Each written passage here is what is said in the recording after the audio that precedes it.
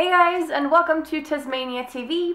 Today it's time for another DIY video, and today I'm going to be making a garter belt, and this is so amazingly simple. You guys are going to be like, what? That's all there's to it? Garter belts, yes, you can buy them at the store, and there are probably tons of different variations of them, but I found, like, at the regular underwear stores, they only have the very lacy kind, like the very delicate kind.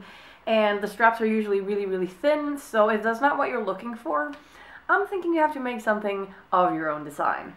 What you're going to need for this is elastic band. I'm going to be using a 14mm black one today, but you go for thicker or thinner if that's what you are into. And for the clasps, I just picked up these two at a local craft store. So there's two in each. These are 25mm clasps, and they're kind of the same that you use for suspenders. If you have a pair of suspenders that you're not using, you can just cut those apart and use the clasps like that. Also, if you're only planning on using your garter belt for fishnet thigh highs, and more importantly the kind that doesn't have that sort of thick band at the top, you can actually just adjust hooks like this instead of these, because these are a lot cheaper. I got like 100 of them for basically no money at all on eBay, and these you can just pull like into the net of the fishnets themselves, but these won't work for other kinds of stockings. So if you want to be able to use them on other kinds, these kinds of clasps will do best. Other than that, you're just going to need your regular sewing stuff, so your sewing machine, pair of scissors, needles, and crap like that. Let's get started, shall we? You guys saw me make the thigh cleanser with the pentagram, and I also made a pentagram harness to go with that.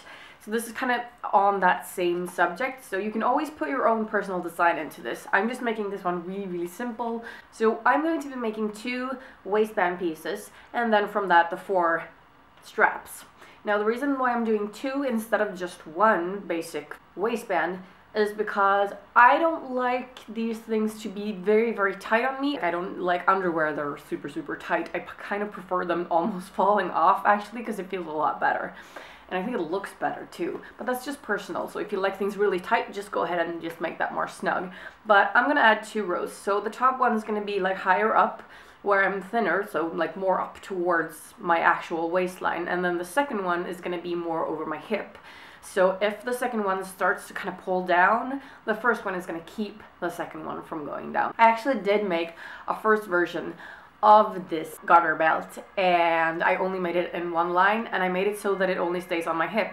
But my hip is the widest place on my body, so if that starts to fall down, there's nothing keeping it up. So that's why I'm doing 2 rows this time. Alright, so first off, either get your measuring tape and measure like the 2 measurements that you want, the higher one, like higher up, and then the second one lower down, or just use the band directly and just mark it where you want it to go.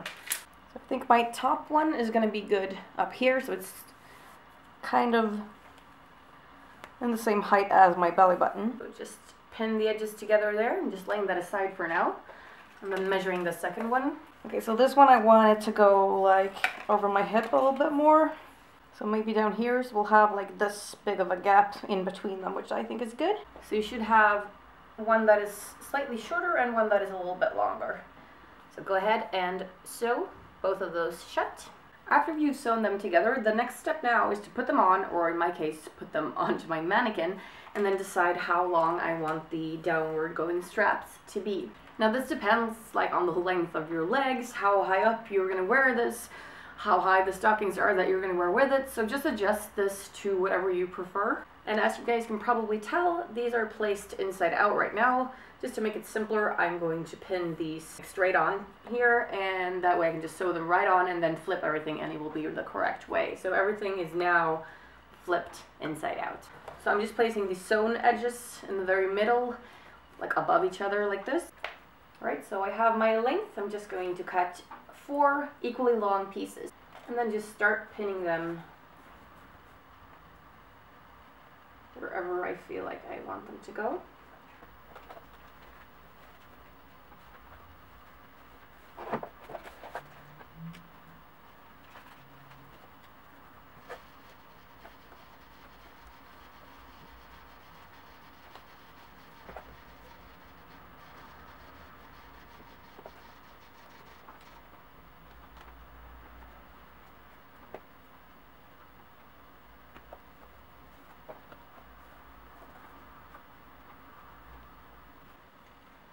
Now if you're like me using a mannequin to attach these, just make sure that you try them on before you sew everything on so that they end up where you want them on your thigh. And also, since there's very minimal sewing needed here, you can actually sew this on by hand. So you don't need a sewing machine if you don't have one. Once you're happy with your placement, sew all of these pinned areas on.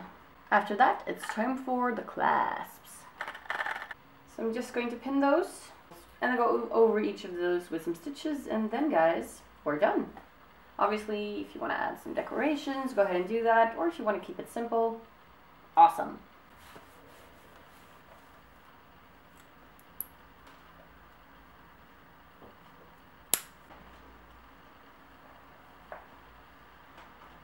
That is it for this tutorial, guys. I hope you enjoyed it, and I'll see you in my next video. Thank you for watching. Bye!